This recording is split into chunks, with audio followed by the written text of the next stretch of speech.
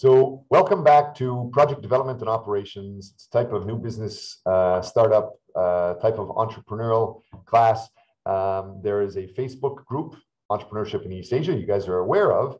Today, we're going to be going through very quickly a review of what we talked about in previous classes and focus quite a lot on how to develop the information, how to develop the financial information, particularly how to get market analysis, how to get information from customers. And then we're going to get into more of the assignment processes related to, you should know what is a Gantt chart or a PERT chart.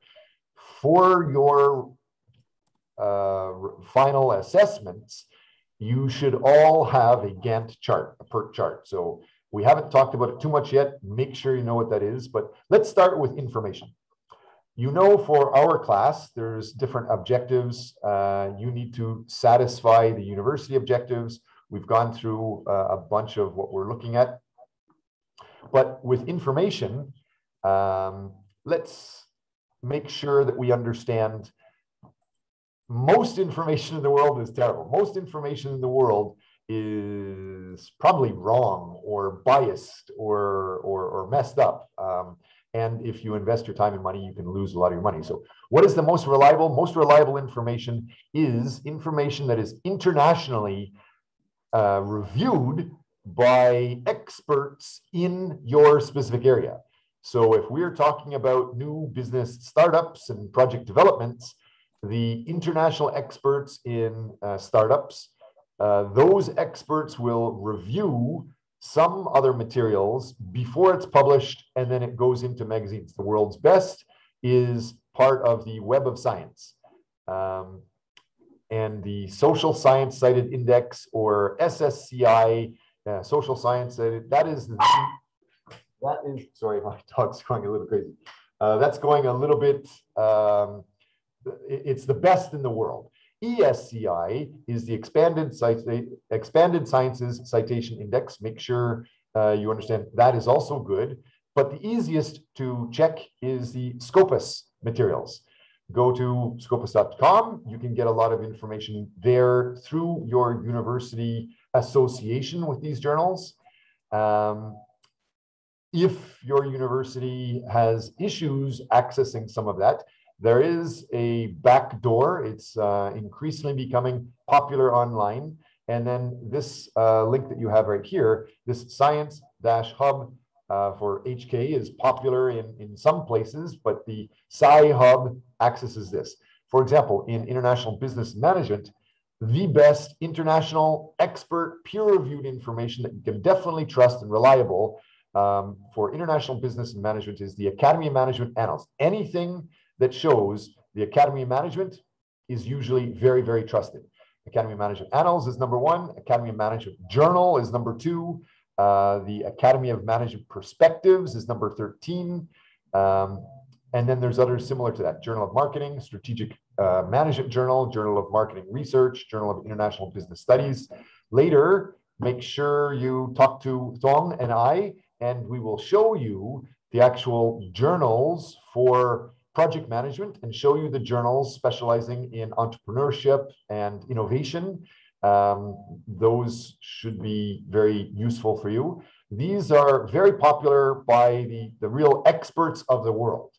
And they are good because they show the references. Everything they show, you can check, and you need to be able to replicate it, what they're saying, if you do the exact same thing. Otherwise, it's not going to be good.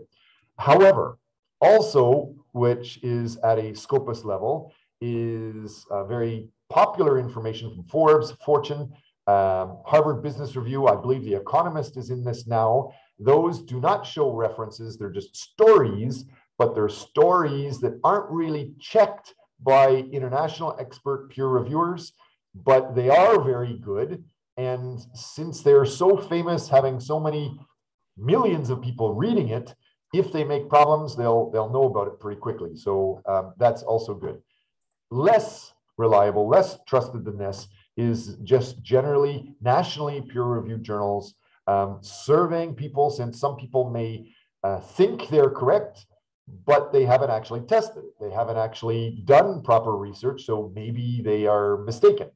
And then there's lots of magazines and newspapers that are just telling whatever's popular, whatever's a popular story or trendy story, fashion magazines, gossip magazines, and almost all companies, almost all businesses, consultants, organizations, including universities, organizations, government, .com websites, they should be trusted, but understand that almost no organizations are going to say bad things about themselves. They're only going to say what they want to promote. And almost all of them are biased towards something they want to promote. Like a university is not going to say how many students they fail, or how many students aren't happy with a teacher, or how many students have problems. That stuff is only found sometimes in the very advanced research journals. It's not found in these other ones. So these are less reliable. And then again, the less reliable is CNN and BBC and social media. So here's a quiz. This information that is the world's most reliable, sometimes it's written by the international experts. Sometimes it takes 6 months to research this, and then they will write it and they will send it to this journal. Here's one journal, here's another journal, here's another journal. And sometimes these journals might take 2, 3, 4, 5, 7 years to get another international expert to review it and accept it for publication. Sometimes you have to change it and review it or revise it many times. So that's why this is really good. They put a lot of time into checking it's absolutely true. So why do we even talk about CNN or BBC? Why do I talk about social media? Is there any value in social media? What about Uyan Lam? Can you guess? Is there any value from using newspapers or social media? Yeah. You asked about using reading a newspaper on social media, yeah? Yes, more specifically, you need to make a new project. You need to make a new business, and you might invest lots of time, maybe, all of your life savings money, all of the money you have, and you might borrow money to start this new project. So you need to have good information. Yes. Is it okay to use this stuff that takes a long time to publish, or is it okay to use this newspapers or news or social media? My specific question is there any value in using a newspaper? Is there any value in just using a blog or social media? I think the value when you use reliable resources is more value than some information in blog or newspaper, because right? Yes, because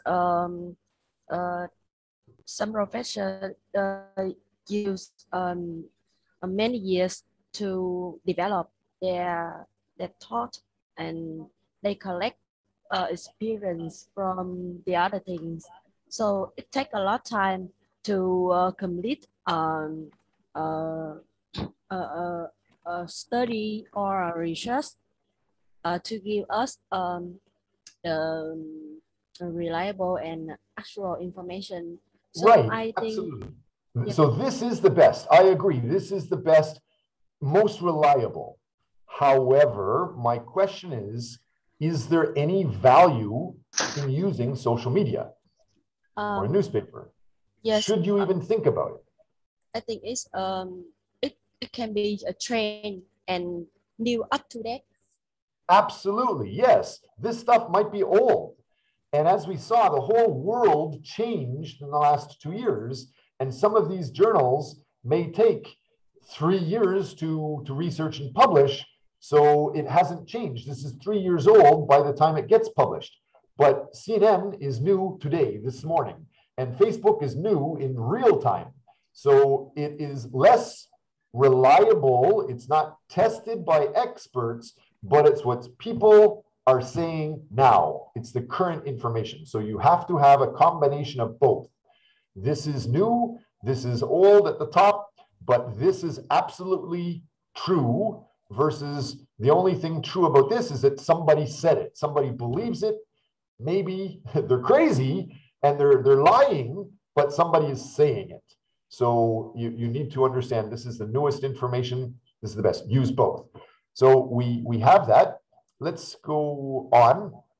We've also talked about you need to be able to develop your business plan, starting with something short, like start with a 30-second introduction of yourself. Then you can make a 2-minute introduction. Just keep adding information. So with your 30-second summary, build up what's most important for your business. And then we went through and we talked about the idea of there's 100 to 150 questions. Just keep adding information. That's usually best.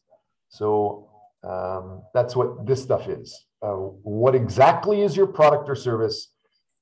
Not just what you think of it, but what the customer is going to understand.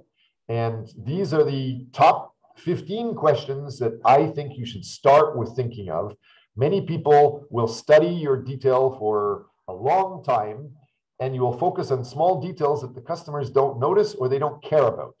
So again, make sure you talk about what is exactly your details and why use that and not the competitors, and who specifically is going to use it when they might have been using the competitors for the last 10 years.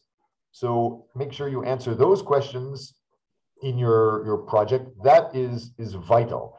The idea of how are you going to have a competitive advantage? We're going to talk a little bit more about that, but most of the rest is a lot of the financing. This is all financing. So we're going to talk a lot about that, how you're going to do marketing, how you're going to do personnel and staff and training. So let's go through more of these things. The competitive advantage again. Here they are. I flash them to you. How do we have anybody in class that can comment on what are the forces that impact competitiveness? What are the forces that impact competitive challenge or your competitive advantage? Anybody remember what they are? This chart here, strange chart. Anybody pay attention? For me, okay, I can answer like to take the competitive advantages. I think for example, from our project management, we care about the fashion company, e-commerce, and that's why the number of suppliers is very important for us, because the number of suppliers when if we have a huge number of suppliers, we do not depend so much on just every supplier, and that's why we can increase the variety of our products and the power of supplier with reduce risk, and that's why it's important for us. Yeah. Good. So suppliers is important, but this expert, Michael Porter, what he was saying is there's two aspects to the suppliers in some sense. The idea of the bargaining power. Do they have strong bargaining power, negotiation ability, or do they have weak?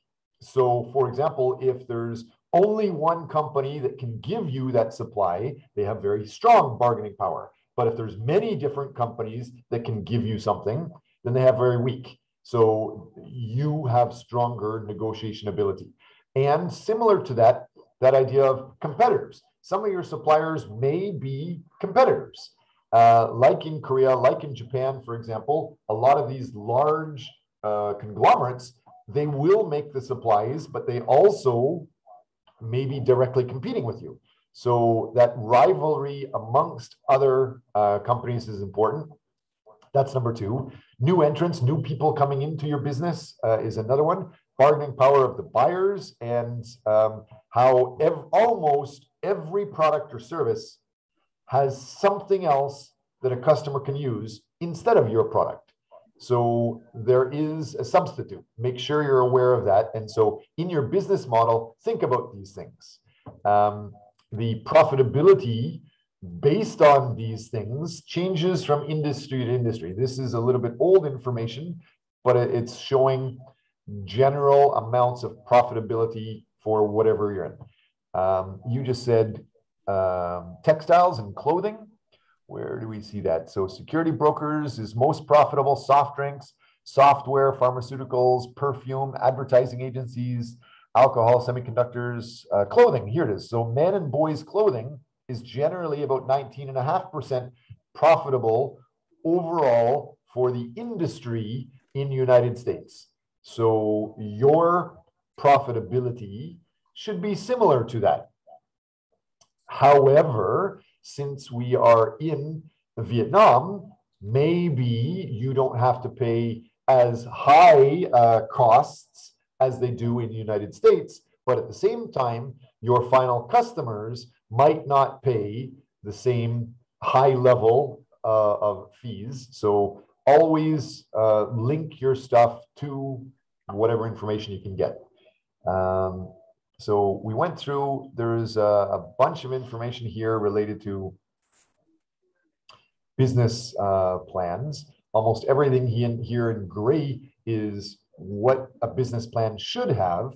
And this information, I know you can't see it easily, but this is just a summary. The idea of what is in a real business plan, we've already talked about that. So let's get into more details about the financing and getting information.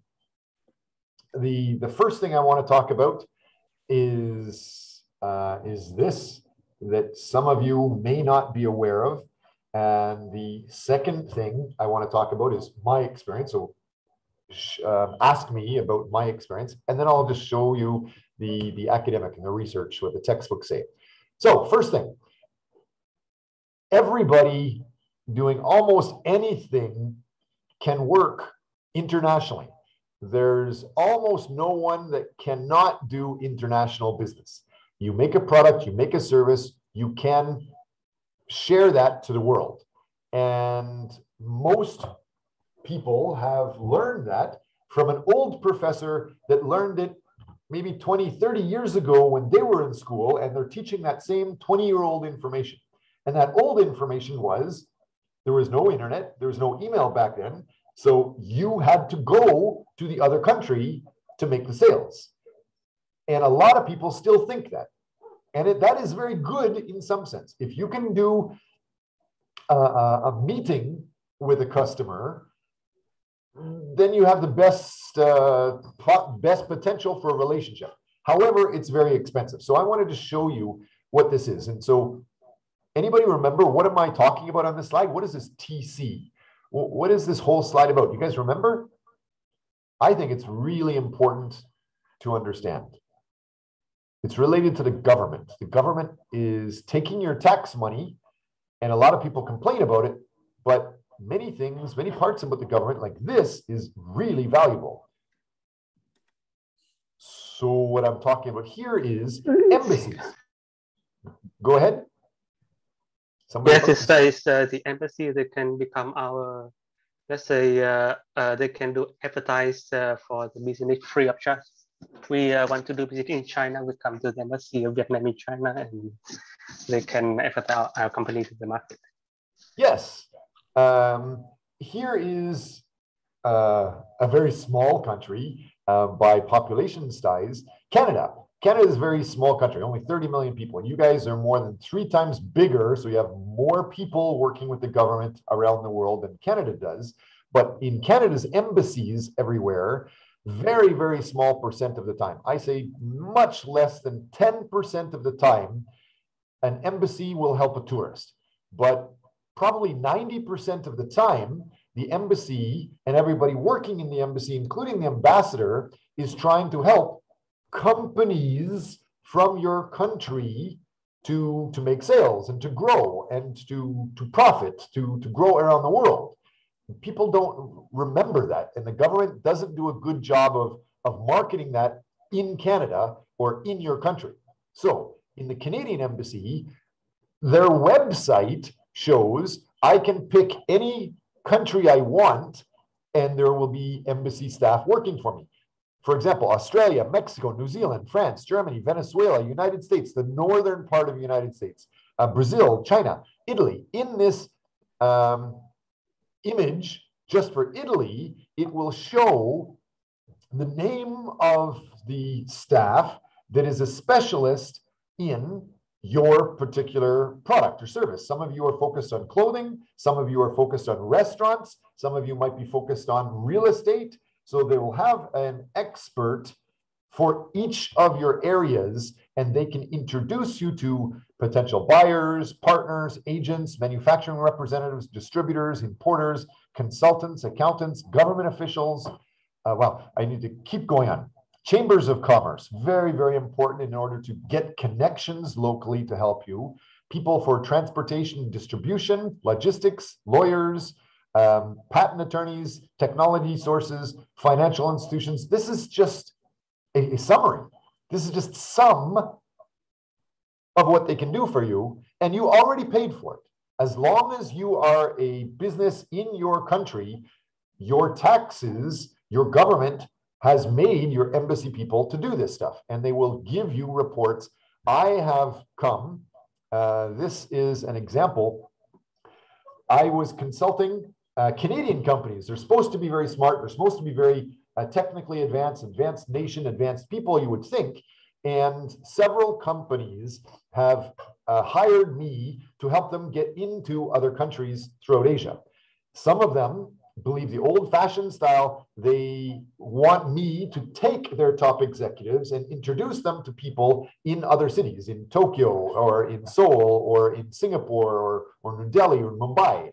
And so I have to go and this example, I just took executives basically to Singapore, just this area alone, and then came back. But because we went with a few top executives and they brought a lot of their marketing material and a booth, and they wanted to give away gifts for advertising, and they're collecting name cards. This whole idea that one trip cost $61,000. And they were hoping, this is a real story, the Canadian company hoped they were going to get $600,000. So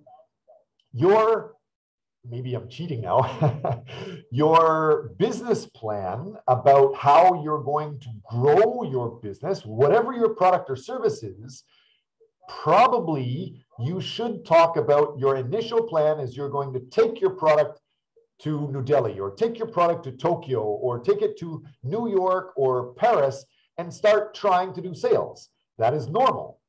And so the costs of doing that, you would have an airplane ticket, the hotel, your meals, that you don't have to pay for meals really at home. You have to pay for meals when you're traveling, the taxi fees, all of that is absolutely business expense. And once you revise, this is your old business plan that you should submit, and then you upgrade details. If you work with your embassy, all you need to do is send them an email or phone them, and then send them a PDF, a paper describing your company, number one, to prove you are a company in your country. And then number two, what is your real product? And then what do you want to know? And then they will share. TC means the trade commissioner. That's the embassy staff doing international trade, and they're commissioned or managed. Their responsibility is to manage that. They will also have websites and office sites. They can send one or several staff to many places to go to international meetings or go meet potential customers, go meet all of those people you want to talk to. And they can promote you 24 hours a day, 7 days a week in their website. And they may make postings in Facebook and Twitter and at conferences. They can, for you, what I did is I did all of this stuff. And then after they made the customer list and the potential partners list and the lawyers lists and consultant lists and they gave me their reports that they managed. All of that stuff, first of all, was free. Then I flew over, and I didn't just fly from Toronto to Singapore like I did here. This was Toronto to Singapore, and then we went home. We went to generally one big meeting in Singapore, and we went home, and it was $61,000, the cost of like a nice Mercedes. Here, we went to, let me see if I can make this a little bigger so it's clear. I went from Toronto, Canada to Tokyo, and then went to Seoul, then we went through Taiwan. And we stopped in Seoul for a while. We took different flights around to Beijing and Shanghai, and then we came back. And then from Seoul, we went on to Taiwan, went on to Bangkok, to New Delhi, and then we had a different flight in New Delhi to many different cities in India, and then went to other countries and places like Borneo and in Malaysia and Singapore. All of this only cost $16,000, and we actually, whereas here we expected to get 61,000. Sorry, it cost $61,000. We hoped to get 600,000. The truth was they got zero. At 6 months later, a year later, there was zero sales from this. This one cost, a small part of that, and they hoped to get $80 million, but they actually got $21 million in sales and contracts from that. So please make sure your business plan is saying not only what your product and business is, but how are you going to do marketing? How are you going to do operations? You're going to go to these foreign countries where your best customers are, and you're going to try to meet with them. That's just an idea. And then you realize with technology in the embassies, it's much cheaper to do it this way. That's one way that you can revise your business plan. It will help. Hopefully that helps with you guys. Any questions about trade commissioners or using the embassy before we get into finances? Sorry, could you please go to the map? Yes, that's one.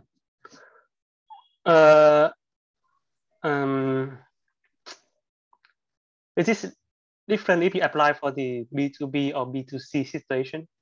The embassy staff is the boss, right? Actually, the minister, I'm Canadian, for example, and so the Minister of Foreign Affairs or the Minister of Industry, they are basically the real boss. If I have a complaint with anybody trying to work with me, giving me this information, I should talk directly to that trade commissioner. And so that is this person. He's not ambassador. They're not a minister. They're just an officer in the embassy or the consulate in whatever city I want to go to. Talk to them. If they don't satisfy me, I can complain to their boss. If they don't satisfy me, I can complain to the ambassador. If the ambassador doesn't satisfy me, because they're all working for me, right? I pay their salary with taxes. And if that doesn't work, I can complain to the minister in Canada. And so, sorry, but in the case of Vietnam, we don't have, we cannot rely too much on the ambassador.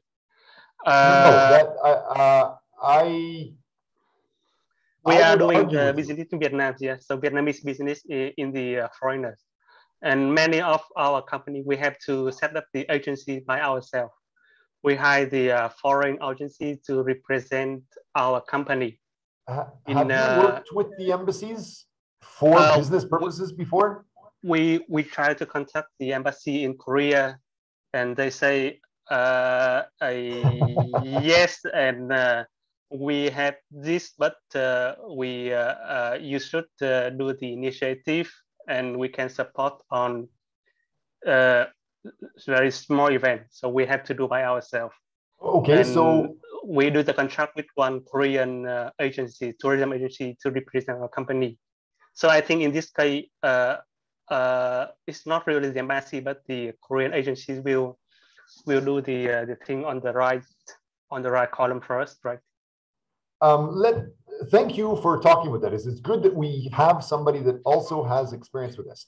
I want to make sure everybody realizes that this is everywhere. And I need to point out that the government sometimes is hard to understand how to use, but I've been using it for a long, long time. And so I have experience with it. Usually, some people may misunderstand. And if you are a Vietnamese company making a Vietnamese product and you're trying to sell that product in Korea, you might be able to get information from the Korean embassy. But there's two things you have to understand. The first thing is every embassy is working for people that pay taxes for them. You in Vietnam are not paying the taxes in Korea. So the embassy people and the consulate people are only trying to help Korean companies, not Vietnamese companies. So they're not really interested in helping you. That's number one. If I mean the Vietnamese embassy in Korea. Okay, so the Vietnamese embassy in Korea. Yeah, we try to talk to them, but it's not work. It's possible. I have had sometimes bad experience in one embassy and consulate, and then I went to another one, and it was completely different. These staff that are in the embassy, you need to have good relationships with them because, number one, they should have hundreds of files about your industry. As long as you show you are a company from your country, they should be able to give you some information. Maybe the information's old, maybe it's dated, maybe you don't like it because they don't understand your business, but they should be able to give information. I can tell you, I have done this for over a decade, and like I say, I have, in this one trip, one experience, I had a Canadian company that wanted me to help them go into Asia, period. I asked them where in Asia, because it's very big. There's over 2 billion people. And they said they don't know. They want to know some place in Asia that they can go and expand. And so I started talking to them about Singapore because they knew nothing about Asia. They didn't speak any languages. They didn't know any contacts there. Singapore and Hong Kong at that time were still the English-speaking, English-thinking type of community in the middle of Asia. And so they agreed they're going to try to start in Singapore and then branch out. So the staff went to Singapore. Over here, although this group, I took some executives and junior executives to this show.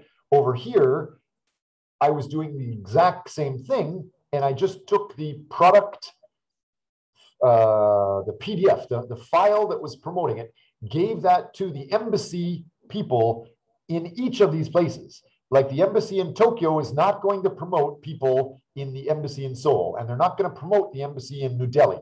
I had to find these type of people in each city. So you just go to the embassy website, and first of all, for you, in Korea, the embassy business that we're talking about, it's so big and it's so smart, it's so advanced that they've spun off a whole new division just to promote Korean trade. And it's called KOTRA, not just in the embassy. So the embassy now focuses on basically education and tourism, or your safety of Korean tourists traveling, versus the business details are now managed through KOTRA, but the embassy manages that. Let's get back to this. Of this one trip, I had some people that picked me up at the airport in Tokyo, not just outside of Tokyo. They picked me up at the airport. They drove me to the embassy in Tokyo. They had the embassy staff that had a huge conference room for me with more than 20 different potential very big customers. They were also giving me Canadian salmon, Canadian maple syrup, Canadian wine, Canadian ice wine, which is very, very expensive wine. All of that stuff was given to me and as samples to many of the customers there because the embassy was supposed to promote them. And it cost me nothing. And after the meeting, I had more than 20 different companies' name cards, and I met several people from each company. And many of those companies signed contracts with me. And then at the end of that meeting, which was about 3 or 4 hours, the embassy people drove me back to the airport and I flew on to the next country. It cost me nothing. I just landed at the airport, stayed there for a day, and then went on to another place. And I made a heck of a lot of money for the company. However, other places, like when I was in Malaysia, they didn't do anything. And they were basically kind of rude. And so I had to make some complaints. And it took more than a year for the complaints to actually be found. And then they contacted me saying, sorry that there was a problem, sorry that we weren't able to help. Is there something we can do later? And by that time, it was already too late. So some places the people will help you, some places they won't. But in general, in my experience, if you know about those, they generally do help you. And don't just target one city, you can target many cities. And you can ask those workers in each city to help you. And it's not just the embassy, it's the consulate. Like the Vietnam government, they have your embassy in Seoul, but they also, I believe, have a consulate in Busan. And they'll probably have an embassy in Beijing, but you also have a consulate in Shanghai, things like that. So both the consulate and the embassy will have staff getting reports. Try to go through it and good luck. Does that answer your question? I think I can discuss with you later about this problem because there's many things behind it. Okay. Yes. Let's go on to the financials. The idea of... So should we have a break and then after that we can go to the financial knowledge? Sure, let's have a break, but I'd like to go through a little bit about some of the financial details first. So it's in your mind and you can think about it during the break. And then after the break, we'll go back and we'll go into it in more detail. Let's start with the idea of the sales. Before I get into these finances and details of how to do selling, how to get your financial statements, I'll tell you a story. One of the businesses that I started was a restaurant and bar, similar to the Burger King group here. You want to start a new restaurant. I was checking into that in Seoul, Korea. I was not only I wasn't a local, I was a foreigner here, but I also had never owned a restaurant before. And I wanted to start an English restaurant in this country. And so I didn't know how much to charge for drinks. I didn't know if I should serve food or how to be profitable. I just knew that I compared in all of these potential businesses that we could do. Let me go back and show you this again. For example, I saw some of the food products were pretty highly profitable. And then just selling wine and brandy, alcohol, that is pretty profitable. But language and advertising and stuff like that, having a center that not only sells food, but we help people learn the language, that was very profitable. So I wanted to make a restaurant and bar that served alcohol and served food and served language lessons and served culture lessons all together. I knew to be the best, you need to focus on one thing. So providing Canadian style atmosphere or American style atmosphere and food and drink, that was my long-term goal. But I started without anybody knowing of me, there's nobody marketing before I started. Nobody knew of me at all. So we're not going to have a lot of customers. So I started by just walking around, checking what the other restaurants are doing. What are the other bars doing? And surprisingly, I went into another bar that was very similar, but on the other side of town. And I just stayed there for many hours. And I went back the next day and the next day. Why I stayed there is I was surveying how many customers they have. I was counting how many people came in. And I was checking how much they were buying and what were they buying. Were they buying regular beer? Were they buying fancy beer? Were they buying bottled beer? Were they buying whiskey bottles? Were they buying hamburgers or the local food? So I surveyed that, and I saw their suppliers, the beer delivery companies came in. And so not only I talked to the customers, and I found out what the customers liked and what the customers didn't like and how the customers felt about pay, so I could check pricing levels, but I saw the actual suppliers. And when the suppliers came in, I asked them for their name card. They gave me the name card. And so I had companies that could supply me just by visiting a competitor. And surprisingly, I met the owner, and I told the owner that congratulations, he has a good business here. I'm thinking about doing the same thing. And he started laughing and he says, "Are you sure?" And so we started talking, and we talked for many hours. And he actually told me everything. He told me how profitable his business is. He told me which company suppliers were good to use, which suppliers were bad to use. He actually set up almost all of my business. So a competitor gave me almost all of the financial information I needed. So that's the first thing I want to point out. Not everybody is going to do that, but try.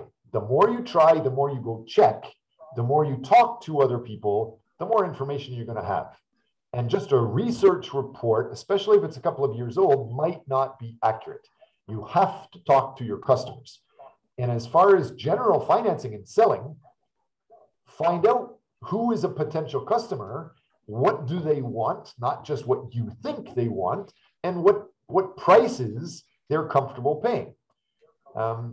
So all of this, it's all hypothetical. It's all a dream because it doesn't exist yet.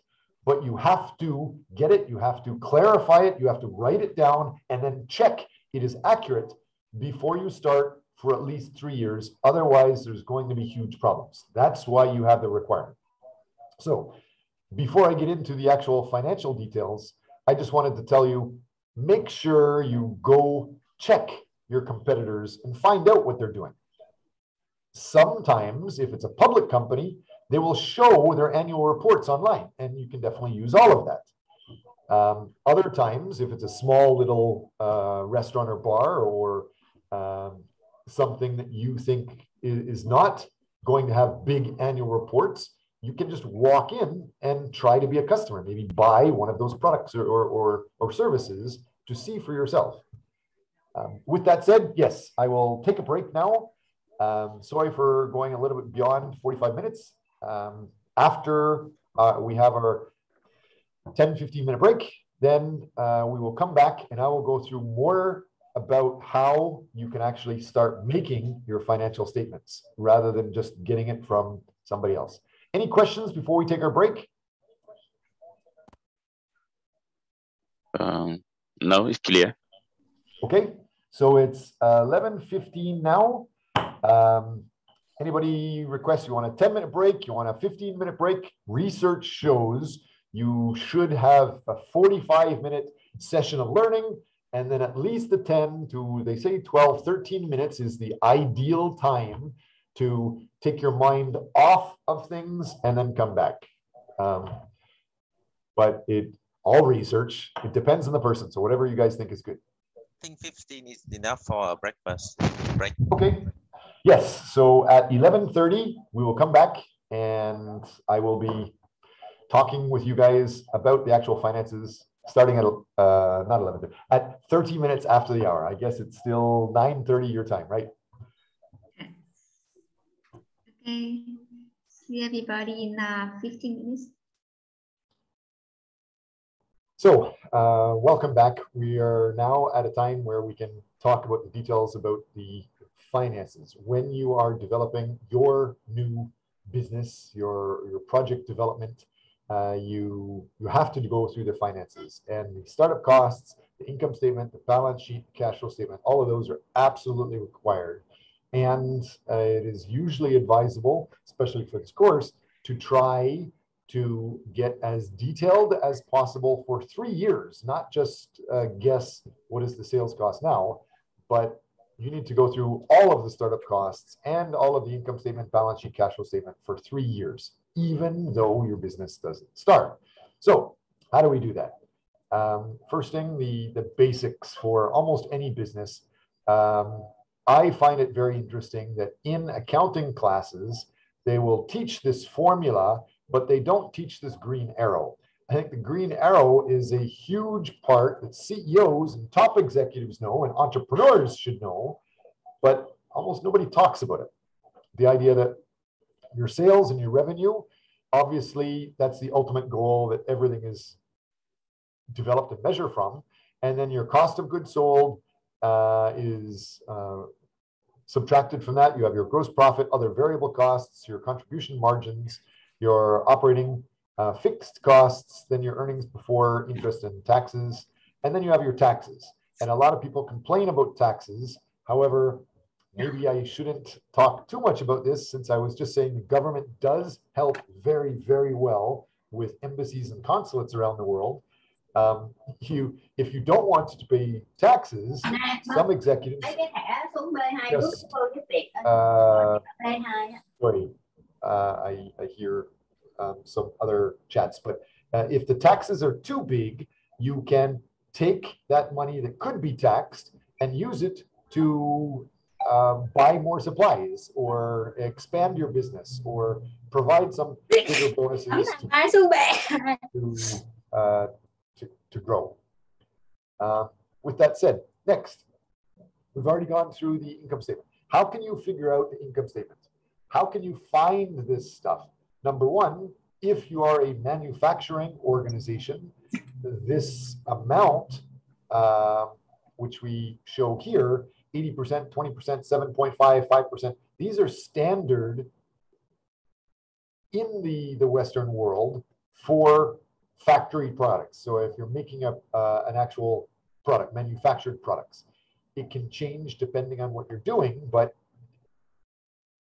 if you are making some product, whatever your sales are, 80% should be generally the costs of those goods, and then 20% of the profit. But then you have to pay for the selling expense, your administration expense, and then you get down to the interest if you're borrowing money, and the taxes. So start thinking of those types of details. Here is an example. For example, somebody is making handbags, and if the sales is $2,500, the costs of goods sold, $1,000, variable costs, $50, contribution margin, you will have this much that you can see is coming from, you're selling 100 handbags times $25 a bag. Again, the idea of costs of goods sold, it costs you $10 per bag to make it or to buy it with the supplies. That's 100 bags times $10 per bag, $1,000. Other variable costs, maybe you're going to put a small little decoration on your bag, like a charm, 50 cents per charm. So you can get those. What I wanted to talk about is how you should be able to get this if you're making clothes, for example. There's hundreds, thousands, millions of companies making clothes. You should be able to see what is normal. This type of chart, this is making a type of clothes, like your handbag. So your income statement should be relatively similar to this. Is there any income statement or any business that you think is going to be a problem? That any class students having a challenge about how do you find out how much do you sell it for? How do you find out how much it's going to be to make it? Any ideas, any questions? Or can we move on to another one?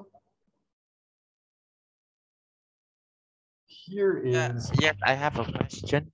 Okay. Sean. It's about the reliable of the number which is given by our own business. Like we cannot obviously we cannot make up numbers about the sales. Obvious. So like sure do you you can. have Lots of people do it all the time. like Not in Vietnam, it was standard. yeah, but this the reality part, you also have to evolve in this number too. So do the task requires to be the numbers to be more reliable? Like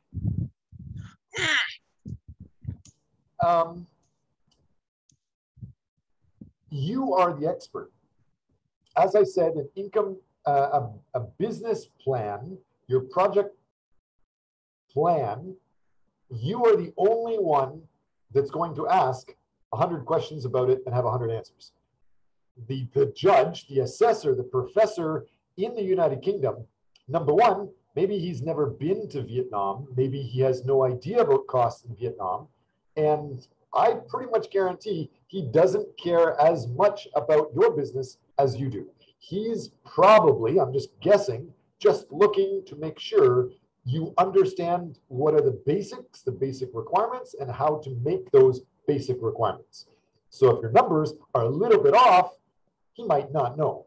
However, if you say that you're selling some item, whether it's a pen or whatever, and you say that you're making like 95% profit on your pen, that is probably not reasonable, and he's going to know that. So you need to identify at least one other reasonable company, and then you can replicate using some of their numbers. Because your business is a little bit different than theirs, you're going to change details.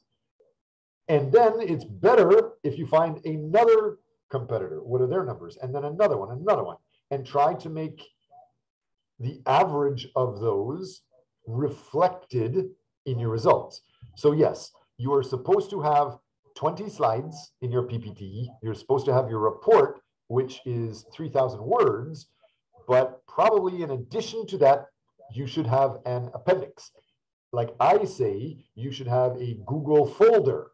And inside your folder, if you show you have 3 other companies or 5 other companies also making handbags or making the same type of product, and this price, this price, this price, this price, you are almost the same price, maybe a little bit more expensive, and then you explain why you are more expensive because you're doing something better. That makes sense. They're not going to have any questions.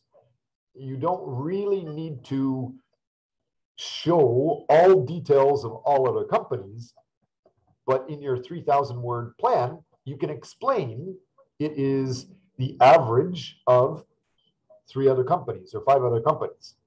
Does that make sense? The question was, the information might not be reliable. You can see. And are you clear about what the professor just said? Yeah. Yes. It's okay. I think basically he's just want me to understand about. Of course, about the reliable numbers, we can make it up. It's okay, but we have to like compare with our competitors in the same industry in order for the number to be more like look realistic. One of the main requirements is that you have good references. So you should be showing where you're getting your information from. If you're getting your information just from a textbook, like I just showed you, this 100%, 80%, 20%, 12.5, 7.5, 2.5, that is probably not good enough. The assessors will want to see, yes, you understand the industry average from a textbook, but a textbook in USA may be very different than the reality in Ho Chi Minh or in Hanoi.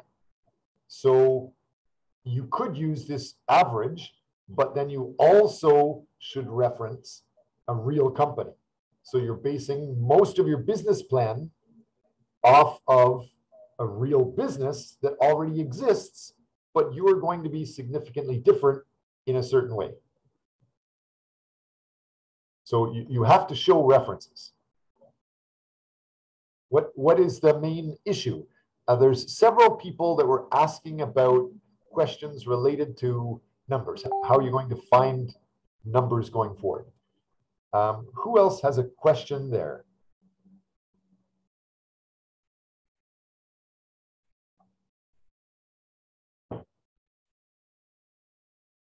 Nobody has? I have a question. Okay, great. Yeah. To project the financial statement, we have to input some assumptions. And can you advise us some assumptions such as the cost of goods sold, how percentage of revenue and for startup, how is the growth of sales? Sorry, maybe there's too much wind coming in through the window or something. I didn't really hear you. Could you repeat and clarify your question? In my microphone. Can you say the question again? What is it that you're looking for? Share my screen. Yes, Yes, you can share share your the screen now. Yes.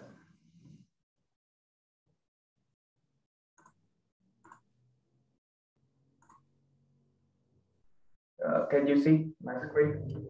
I see your computer monitor, yes? Yeah.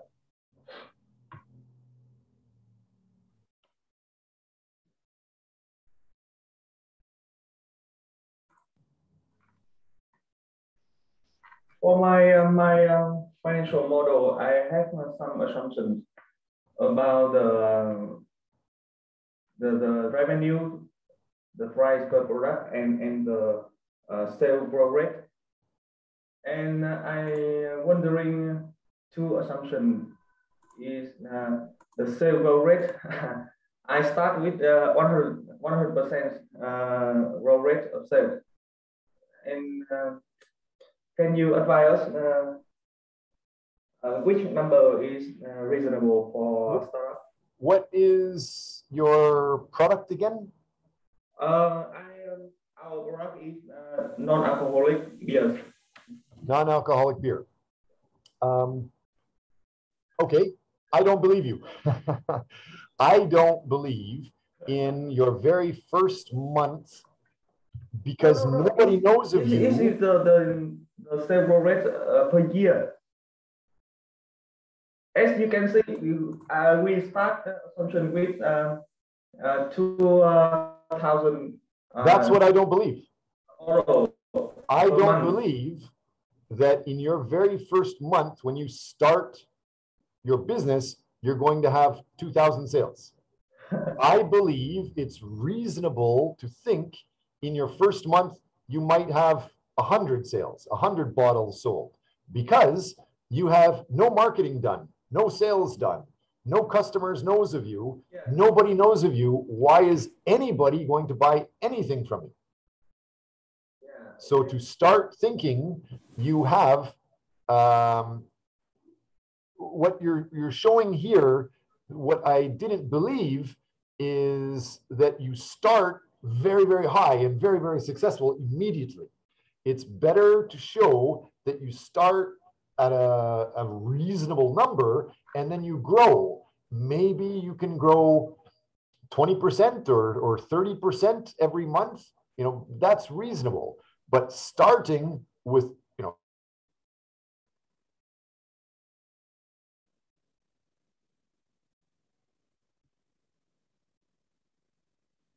disconnect. Chắc vậy rồi cứ tưởng okay, so now he's back. So the Sorry, idea, Professor, we didn't hear you before. Could you repeat that? yes, the idea of your you were saying you were initially making lots and lots of sales in your very first month, and a little bit more the second month, and a little bit more the third month. But you have no marketing done, no sales done, no customers have ever heard of you before your first month, and then you assume to get 2,000 products sold, I think that is pretty hard to believe for almost any business, unless you are super, super lucky and you have been, even then, I was going to say if you've been promoting it for a year in advance, that means your business started it a year earlier.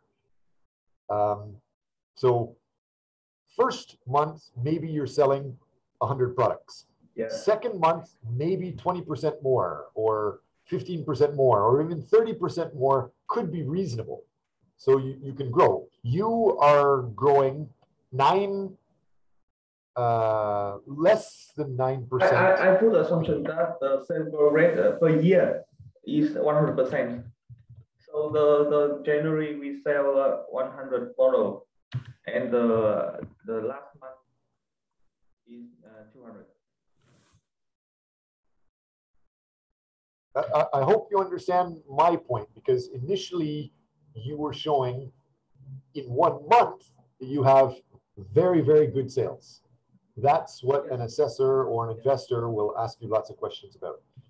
Usually, even when you watch Shark Tank, if somebody has very good sales, they need to show why. That's not believable.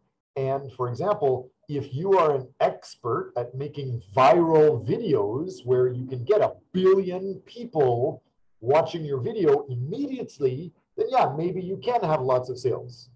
But most people cannot have instant marketing to millions of people.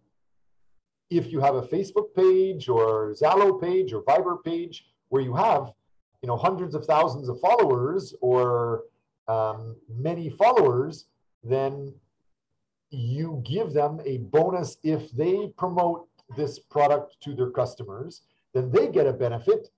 Then yes, you'll have very rapid sales, but most people don't have that. So how are you going to get sales in your first month? Any of you?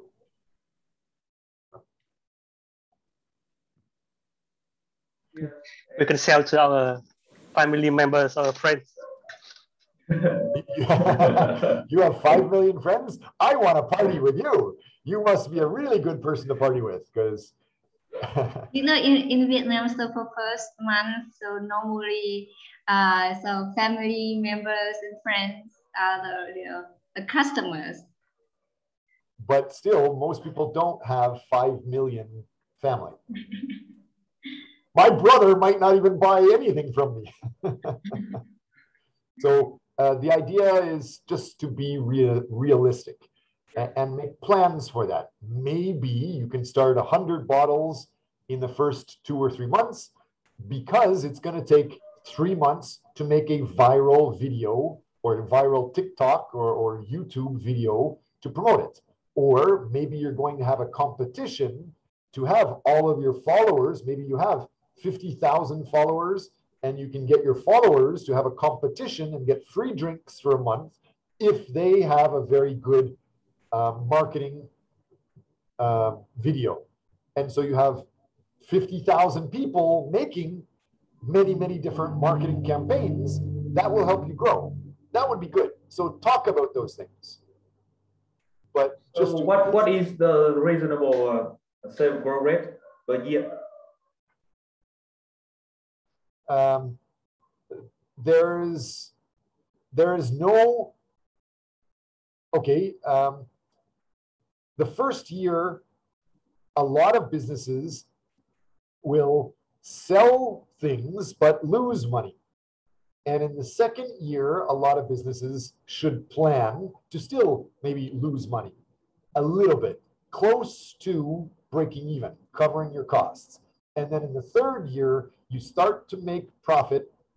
That is a traditional belief. But that belief was created before the internet. It was created like 50, 100 years ago. That's what businesses generally started to do, from word of mouth. And the fact that you had a real marketing department and sales department with salesmen going out talking to other people. But now if you are good on the internet, things change. Does that make sense? Yes. So how good are you on the internet? And the reality, I don't really care the truth about how good you are for the school project.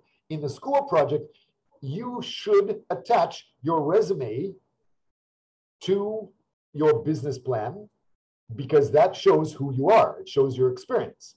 And when you introduce yourself, maybe they don't care in the UK, elementary school, middle school, high school, university you went to, that's probably not that important.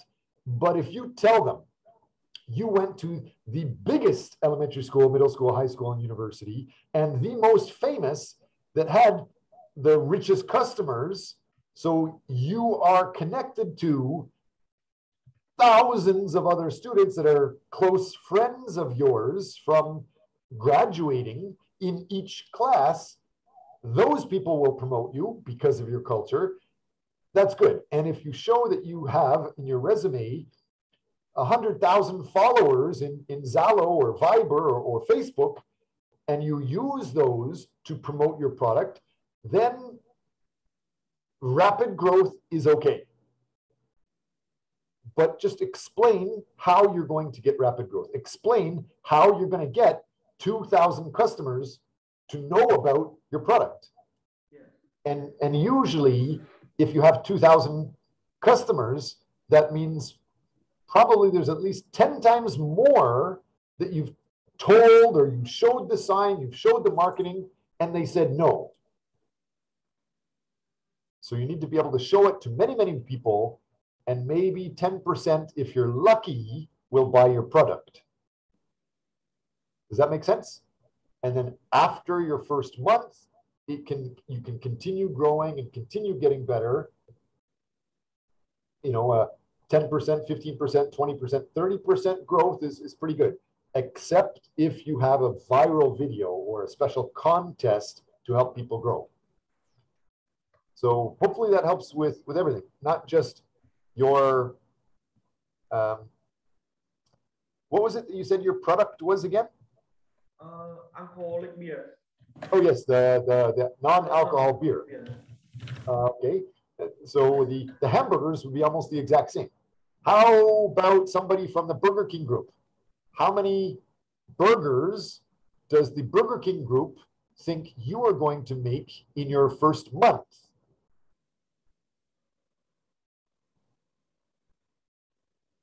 So I think we can boost the sales growth for the first several months, and the sales growth will be dismissed for the last period of the first year. As you can see, I put the assumption that you're not speaking into your microphone. It's a little bit hard to hear you. Yeah, I put the assumption that the sales growth rate for the first year is 250%. And you can see the sales growth rate for a month.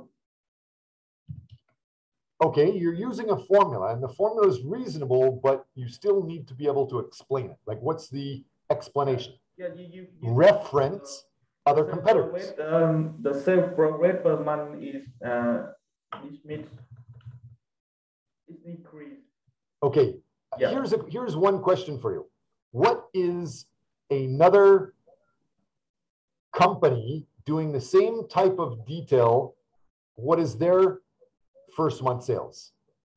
Yeah. Do you have another competitor details? There are two big company in the beverage. You have a classmate doing the same type of business, right? You are selling food and drink to customers. Your classmates are also selling burgers, food and drink to customers. Why don't you talk together, right? Work together. It's almost the exact same details. So is somebody, why don't you ask right now, one of your classmates? Hey, hello, Dr. Xia. Yes. So Yeah, so I in the group one, the Burger King business model. So I think I have done some calculation based on like Google search, but in the US, the Burger King has sold like 15.7 million sales per day, and the population is around like more than 300, around like exactly like 390, 29 million people. So I think that's the average is that about for every people in the area, we can sell like 0. Around like 4% up. We can serve like 4% of the people in the area. And I think I'm recently working for a startup. So we usually like estimate around like 10% of the market share from the whole market when we enter in the first month. If we done something like PR marketing and like some good promotion enough. So for example, we choose Cần Thơ to operate our first store. Yeah, so Cần Thơ population is around 1.2 million people. So 4% of that is let me see, like 4% of that is 51,000 order per day. But when we enter the market, we can only take like 10% of the market share. Yeah, so I think it's around like 500,000 per day in the first month. Okay. If we have enough like location and promotion and marketing. Yes, so that's some like quick calculation. I would like to ask group 3 to be the judge, and don't tell me what you have, but evaluate that. So people in group 3, Nok and Tuan and Tuyen, I would like you to pretend you are the investor from the UK. What did you just hear? Ask them a comment. Ask them to repeat something or analyze both the group 6 project about the Zollcraft non-alcoholic beer and the Burger King group. What is your analysis of that? Practice being the judge yourself. Somebody from group 3, Tuan or Tuyen or Nok, can I hear a comment from you? Group 3, we have Ngọc and Tuyen.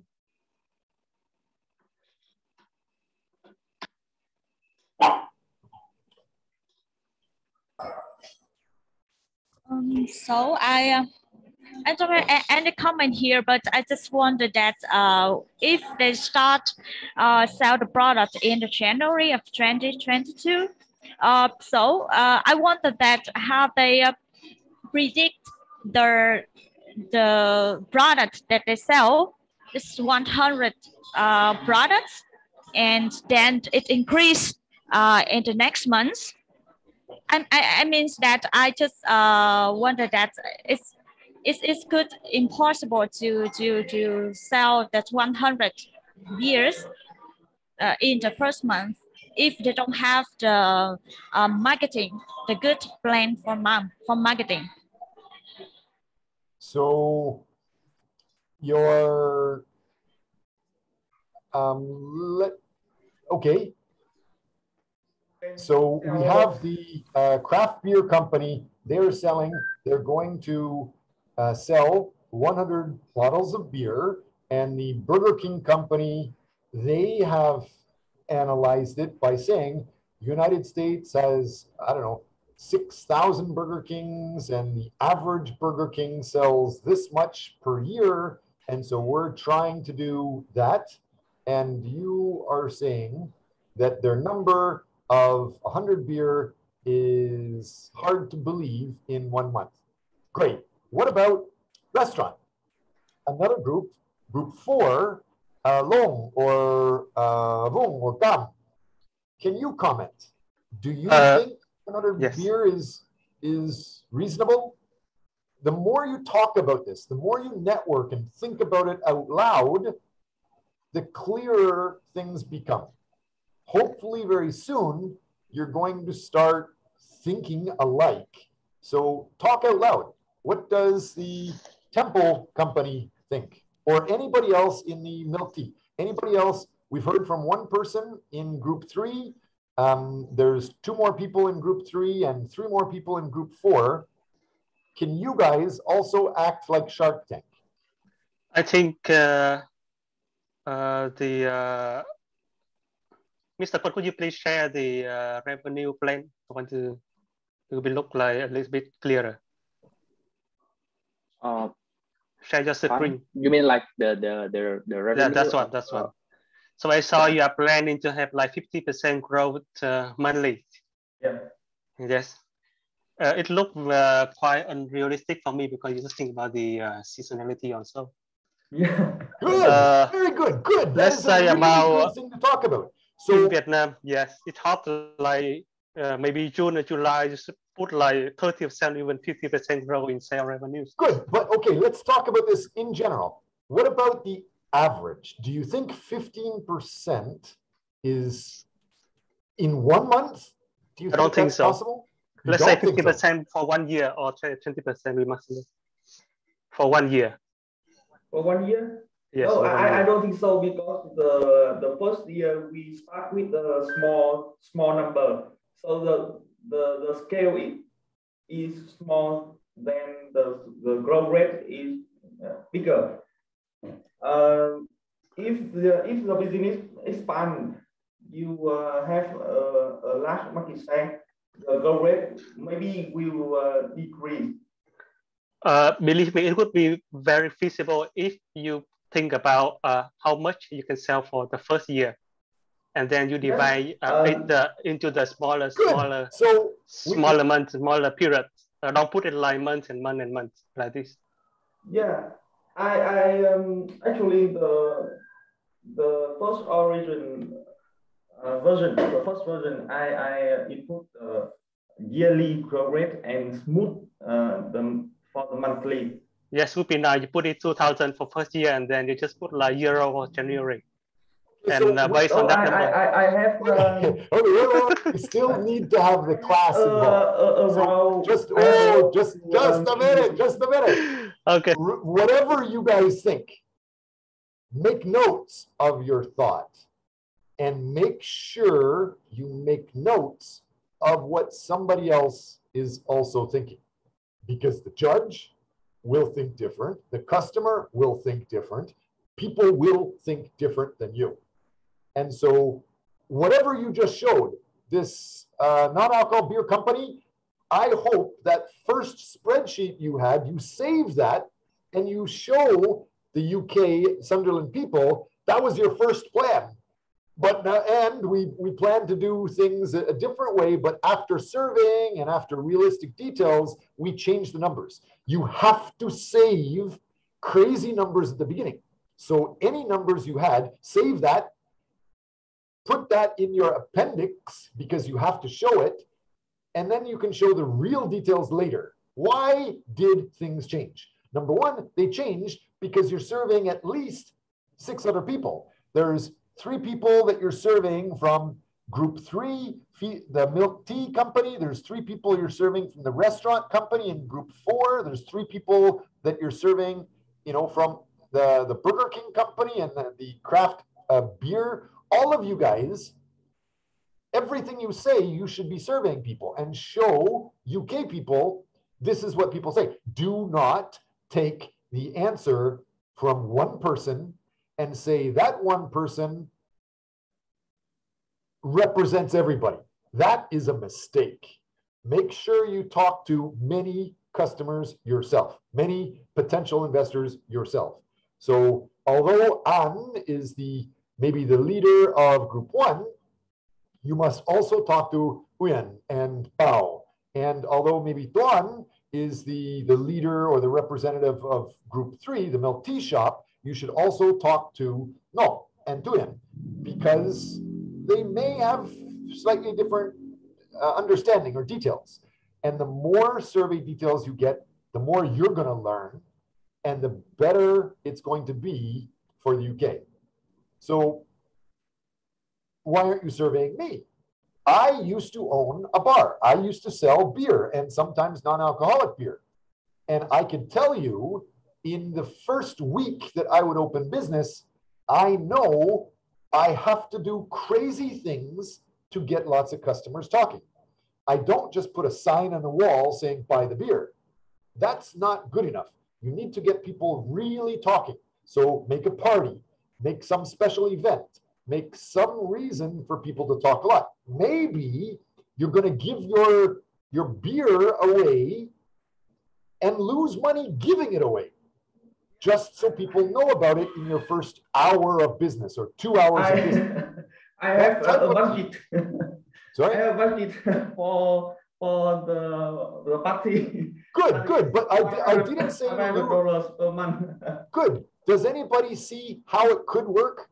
And let me repeat, I'm not saying give products away forever. And I didn't say give products away all week long. I was saying in your first week, in order to get customers talking about you for some time, you have a special event.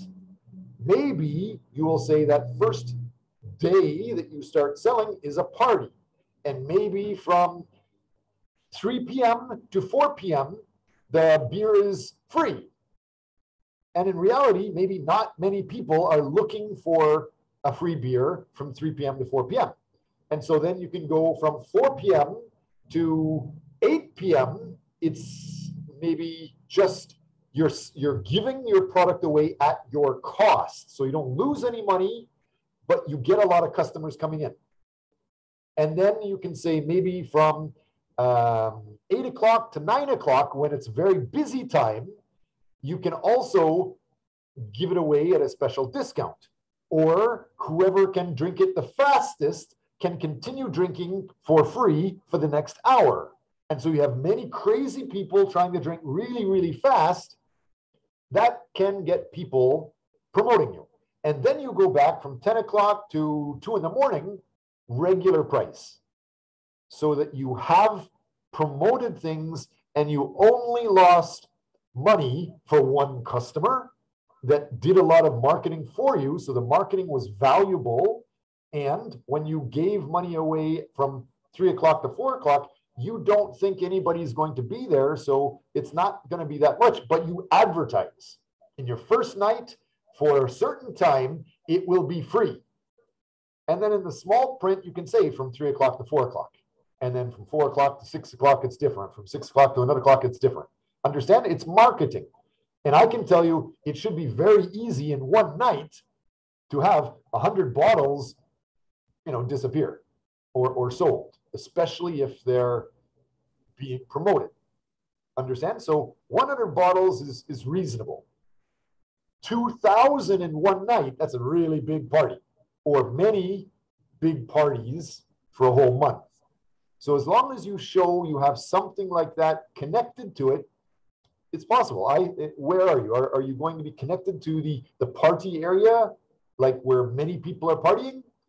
Then you could have many customers walking back and forth. And as long as you advertise your product or your hamburger or your milk tea, as long as it's a good location and there's many people walking in front of you, if you're giving it away at your cost, you should be able to get lots of sales. It's just your profit is going to be different each month or maybe even each hour for your first little while. Understand? So talk about those details. How about did I hear from the milk tea people? Did I hear from Nok or Tuan or Tuyat? Did you guys give a comment? I have comment, please. Okay.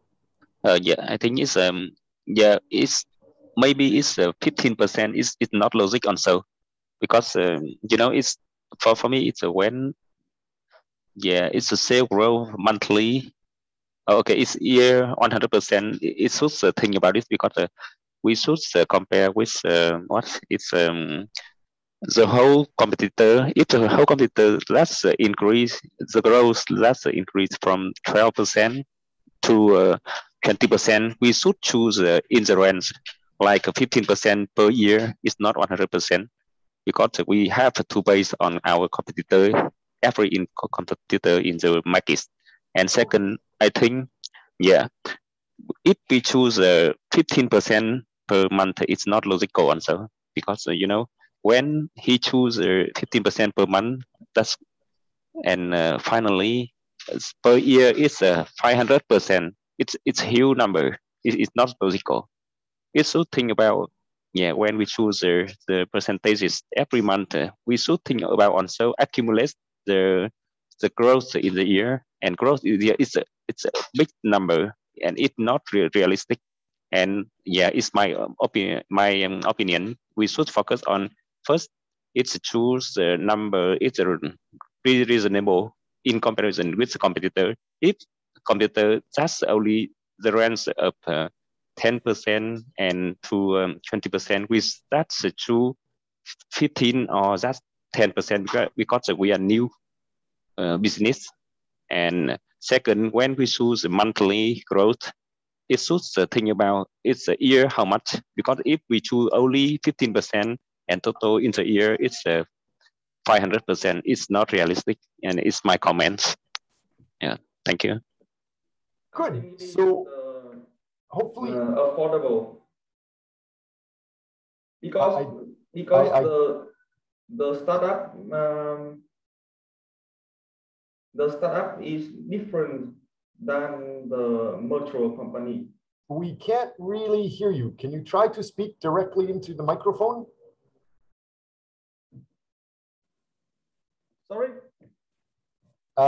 If you're talking to the class, please try to have your voice loud so the class can hear you. It sounds like you're speaking very far away from the microphone. Yes, yes. I think the growth rate of startup companies is different than the mature company growth rate. Absolutely. Yes, for the first year, we start with the small business, small revenue, small sales, so we can pump the absolute amount is the absolute amount is not big, but the growth rate is very big. Right. So there's two things I hope your classmates heard from you. Everything you're talking about, every one of you are correct, but it's better if you put it all together. Number one, make sure when you are talking about what is your industry average, that is after you have been doing business for several years, after your customers are basically stable, your sales are stable, your profit is stable. Then you can match the average you see in other areas. But as a startup, you should be thinking your first month, there is no average. So you, in the first file I saw, you showed your profit and your sales together are going to grow at the same time. Do you really plan to have no discounts when you start? I would guess it might be a little bit different. So what about in the Burger King company? In your first month, do you think you're going to give away burgers for free for a short time? Not months, but maybe at a certain hour? For example, I believe today, internationally, McDonald's is giving away their Egg McMuffin for crazy. It's like 10 cents. Usually they sell it for like $2 or $3. But on the Thursday from 7 a.m. to 10 a.m., very short amount of time, they will give it away for 10 cents. but it's only the Egg McMuffin, not the drink, not the coffee, not anything else. And after 10 p.m., it goes back up to the normal price. Is that reasonable? What do you think, Burger King? Is sales and your profit going to stay the same in your first month, second month, third month, the whole year? Group one, Bảo ạ. All of there's three of them, right? So Bao, An, Nguyen, all together. What do you think? Anybody in the group, anybody in the class, is your sales going to be the same as the profit in your first month, second month, third, in your first year? I don't think so. I think it's going to change a lot. I don't think so. So because the first month when, especially for the startup, so you can get the average, but because I, as a startup, so try to get, maybe the certain percent lower than average. And at the first month, so you have to spend a lot of expense like for cost. So it's not as same as the next month.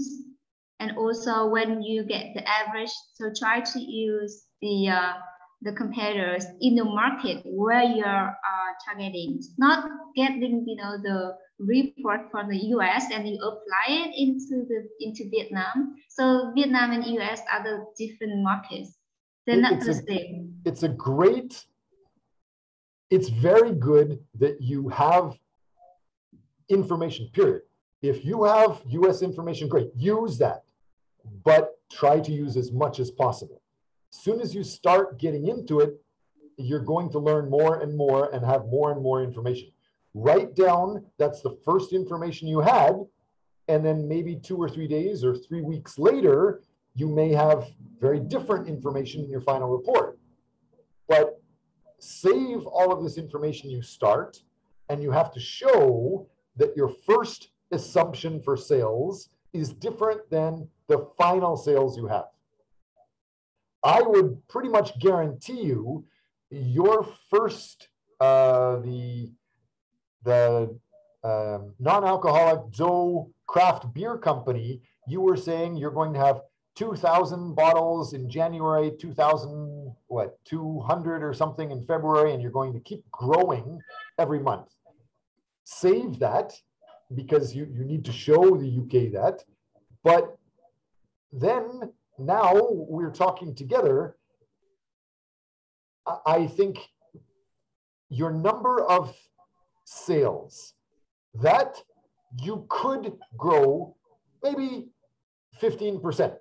That's very high. It's very high, but it's not the same as your profit.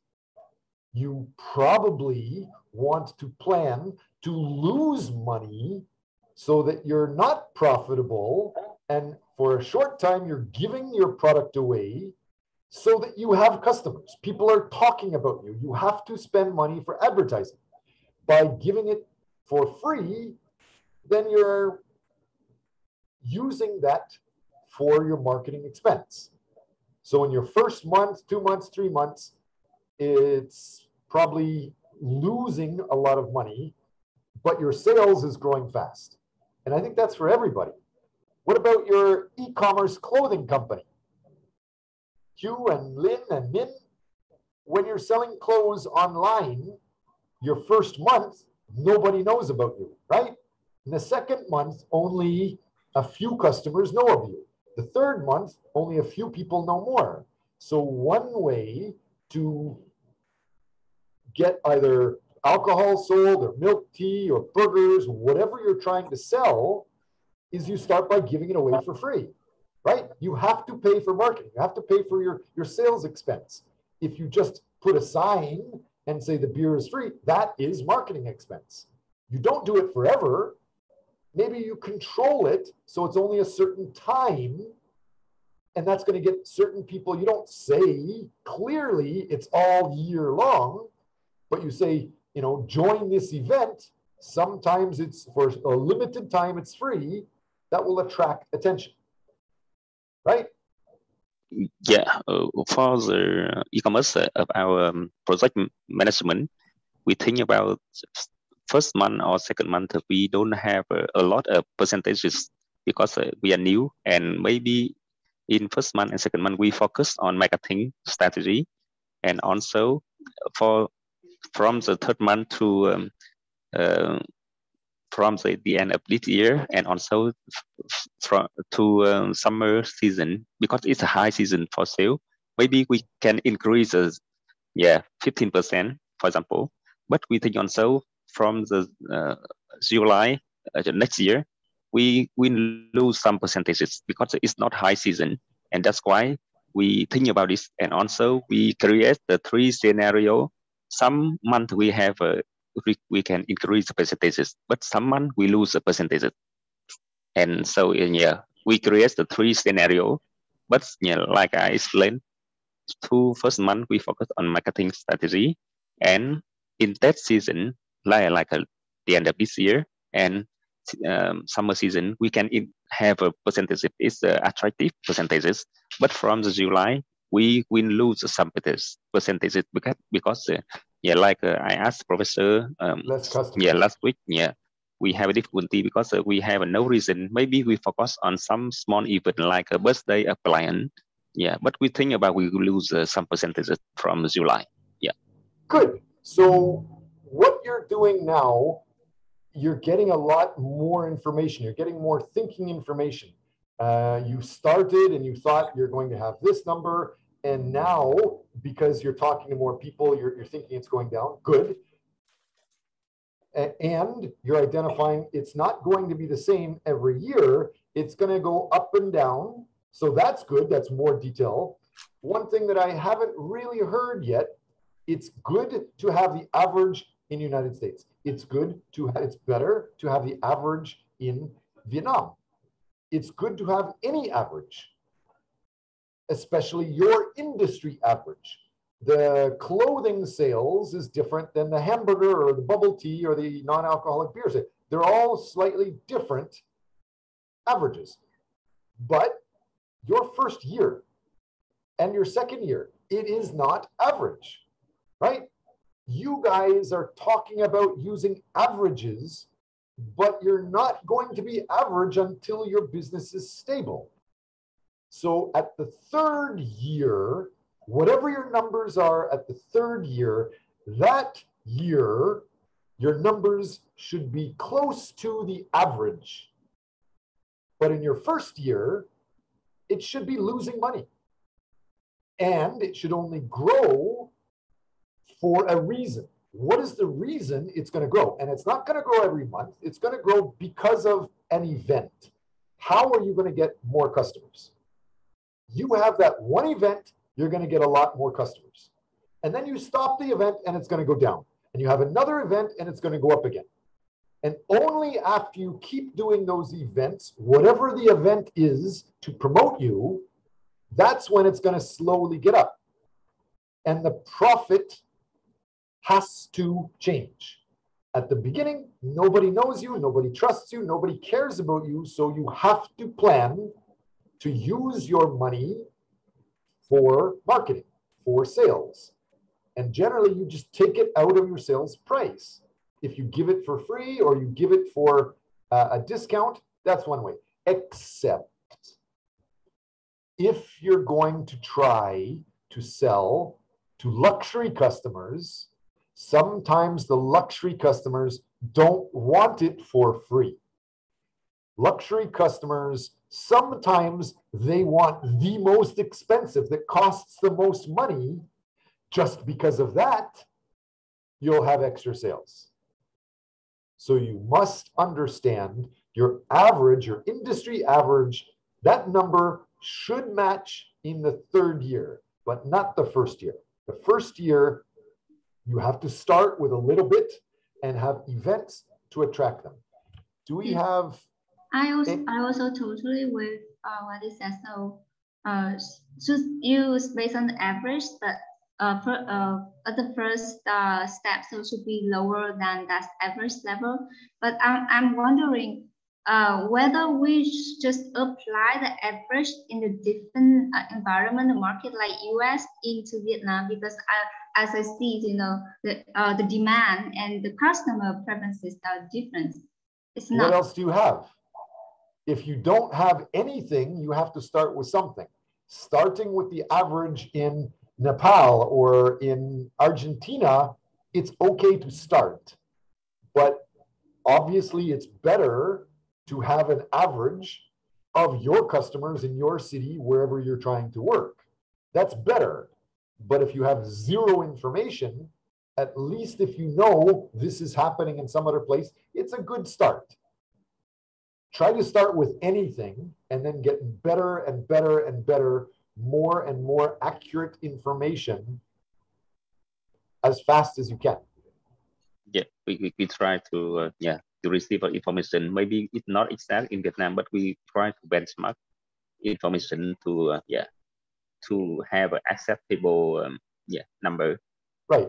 Yeah. And again, because your project, one part of your project, I think it is, what slide?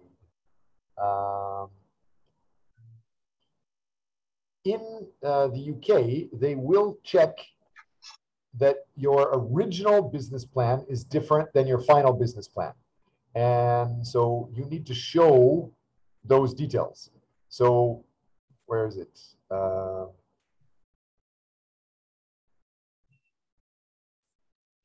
This idea here. So 1.1, you're talking about the develop the outline of your product. So you don't just talk about any burger, you'll talk about the cheap burger, and then the average burger, then the luxury expensive burger, and then there's the marketing promotional giveaway burger, something like that. And then analyze the factors that contribute to that process. The process, for example, will start with marketing. You will start marketing in your first month very differently than you'll do marketing in your third year. Your very first month, your marketing is to give things away for a price that really attracts customers.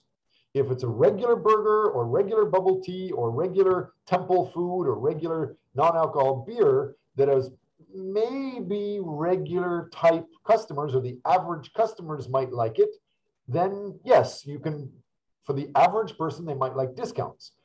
But if you're going to be selling, I'm not sure if the non-alcohol beer is a luxury beer, and I'm not sure about that temple food, if that's a luxury food, or even your e-commerce clothes, is that luxury clothes?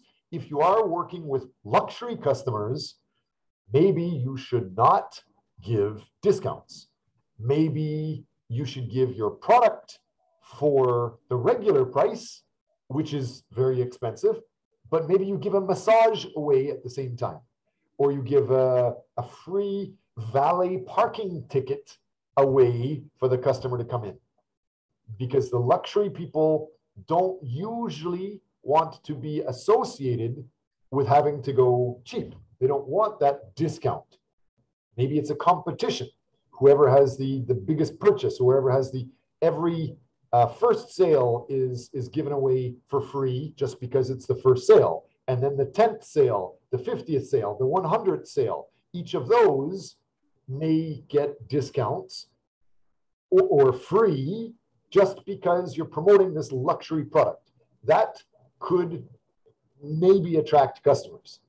Or, for example, some luxury customers, they're going to be flying a lot more than regular customers. Maybe it will allow them some special access in the airport, like the airport executive lounge, not the regular lounge, something like that. Those promotional activities need to be understood. And it's not going to be all year. It's going to change month by month, however many activities you do, how many Burger King's promotional activities you have, however many bubble tea promotional activities you have. When you have a promotional event, your sales is going to drastically change from the day before and the day after. And then it's going to drop quite a bit until you have another event. So you need to have many different events, or try to get some viral event, like getting many students to create videos, and then whoever is the winning student with many viral followers or views, that student gets to eat free or drink free or get the product for free for a month or a week or a day, whatever. And your sales that first year relate to that. Don't just say your profit is always going to grow at this amount. It won't. It should not.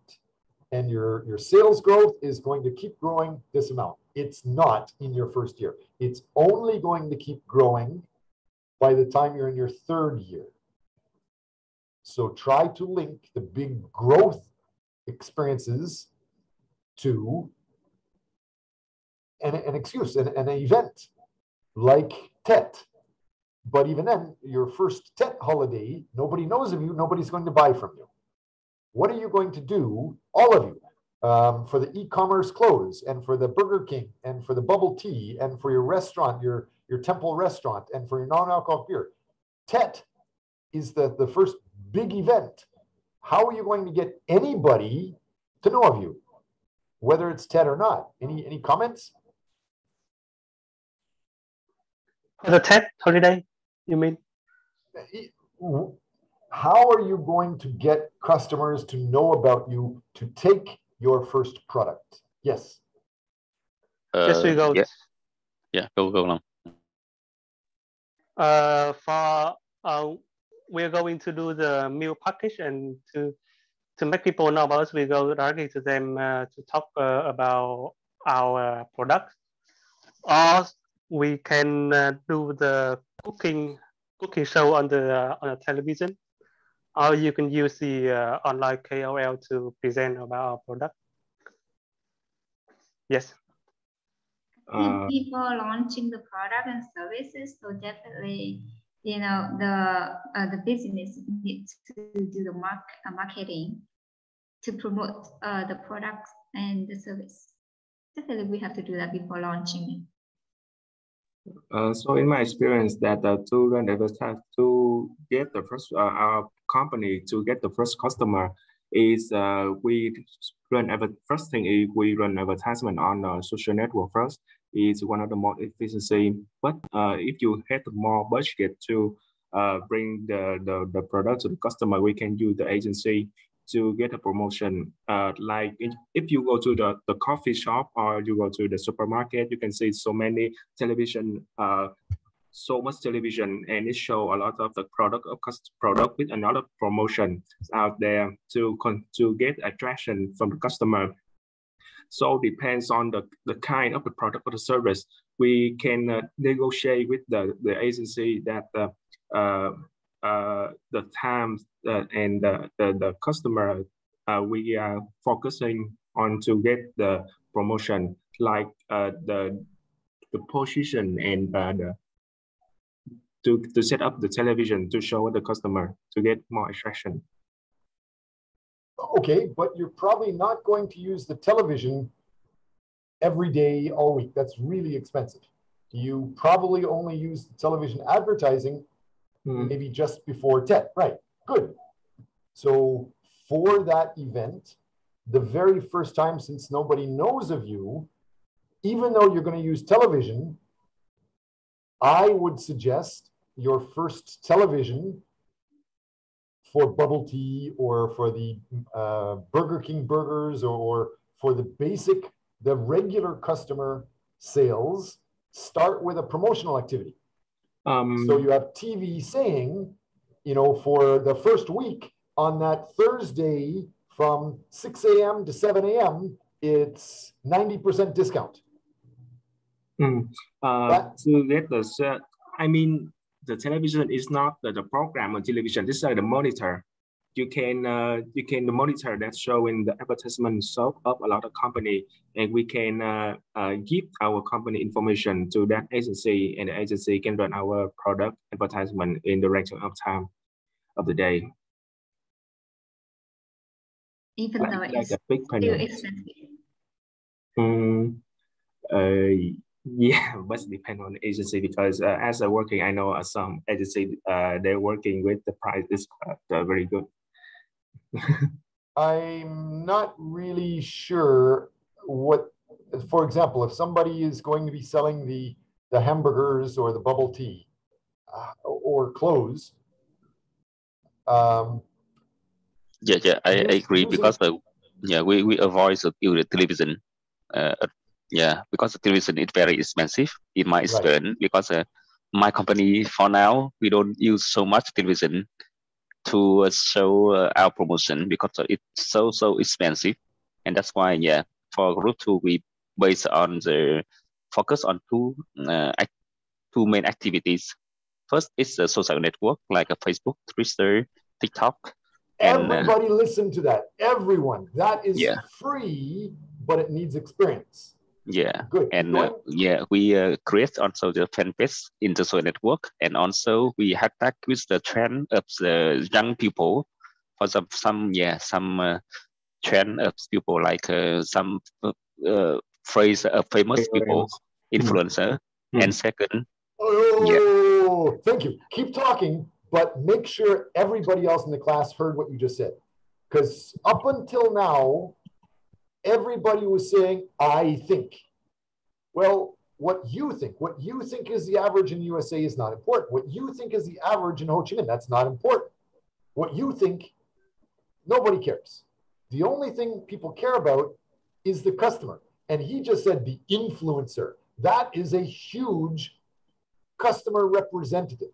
He speaks for thousands or hundreds of thousands of customers. So find out what the customer values, especially in social media, because it's generally free. And that's where most customers are. Almost everybody is online. Almost everybody's seeing social media. I don't care if you're luxury or not, it's still in social media, and generally social media is free. You can put a social media ad linked to the analytics, link it to the keywords that your customers will use, not your word, whether it's a bubble tea or a Burger King or international food or kids. Again, the event should come from the analytics of the customer. And he just said he's going to follow young kids' trends because of analytics. So he is speaking, not his words, but how can I say, your words are not your words, they're the words of the customer. I hope you understand. Do you understand what that means? How about Bao Tran? Can you repeat what he just said? That's not his words?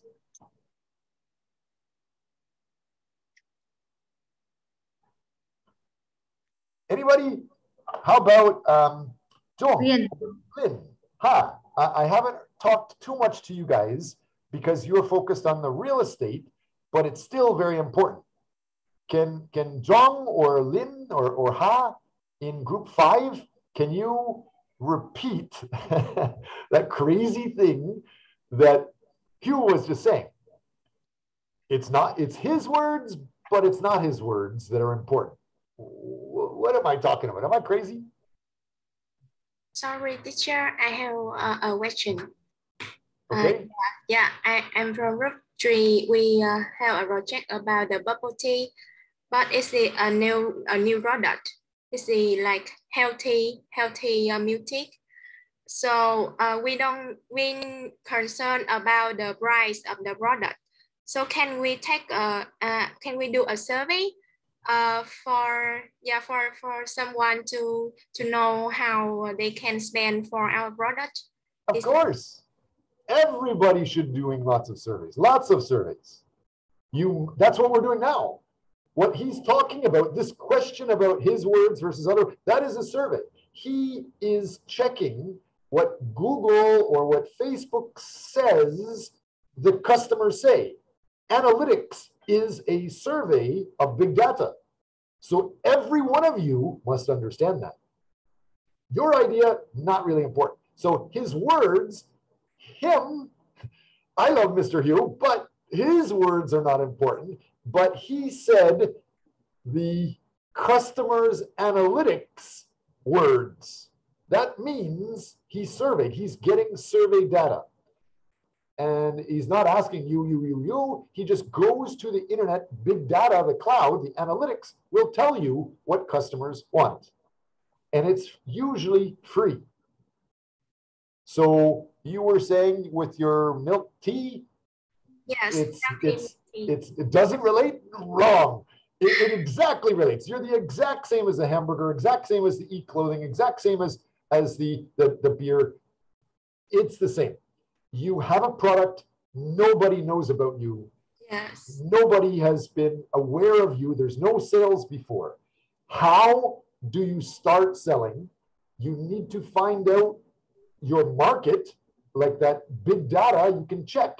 People like it. Whether you say it's new or healthy or not, it's the same. Maybe they can say the non-alcoholic beer is the exact same thing. It's a drink that's not dangerous, the same as you. It's a healthy drink. So it's exactly the same as you. But so far, we've been talking for, wow. Sorry, I think we were supposed to stop 45 minutes ago. But the idea that your idea is bad. You must check your customer's idea. The fastest way to do it, the most efficient way to do it, is to get your customers' information, which is in the cloud, in analytics, in Facebook Analytics, Facebook Insights, Google Analytics. It's free. It's there. It will tell you what your customer is doing, what your customer likes. Market for that. The only difference is the price. You need to decide. If you think it's a very luxury bubble tea, then probably you don't want to give many discounts, because luxury people probably will want just the top quality more than price. The average customer may want price focused, so a discount. But nobody is famous in your first month and second month, unless you're super, super famous with social media. And again, there you have to know the analytics. So take your lunch break, but during your lunch break, think about what is Facebook Analytics? What is Google Analytics? How can I find what a customer will do? Sorry, since it is, I'm thinking, wow, I talked 47 minutes too long. I need to hire all of you to manage my time. Please, during lunch and after lunch, let's talk more about the financials, so that the average from anywhere, from Argentina to Alaska, any average is good to start with. But then, of course, you have to get more and more focused towards the customer. The best way to do it is to start with big data, information in Facebook Analytics or YouTube Analytics or Google Analytics. It's free to show you how many customers are there, what are they looking for, even how many times they're buying. It might say some of those details. And then that is the average that you will get, if you're lucky, after 3 years. Your first year, it's gonna be crazy. And your sales will not be the same as your profit. You should just assume your profit is gonna be negative. You're gonna lose money. And only maybe by 3 years, or if you're lucky, some people say if you're really working online, then maybe after 6 months, you can be profitable. But start thinking about those things. So your financials, your sales is good. What about after lunch? We'll talk about the process. You need to talk about your first month of business. You hire somebody to start collecting data. Hire somebody to start collecting that Facebook data or the customer data. And then, based off you get that survey information, then you can make your marketing plan. And your first year, you need to understand that. And then what is the process? What are you going to do in your first week? What are you going to do in your second month? And start thinking of those things. I would suggest maybe you start with collecting staff that understand research, understand the analytics. marketing analytics is very, very valuable. Maybe you get that person first, even before you have a CEO, even before you have an accountant, even before you have an engineer to start designing it. Because if you check with the customer, does the customer want, I don't know, black bubble tea or green bubble tea? Do they want a Big Mac burger or do they want a basic hamburger? Do they want some fancy food in the temple restaurant or not? Start with checking that first, and then maybe a week later to maybe after maybe, I don't know, for 3 months, maybe you have no sales. Maybe you're not even going to try to do sales. You're just getting staff to get ready to start making the sales, not what you want, but what the analytics says the customer wants. I should shut up. Any last questions before we take our 2-hour break?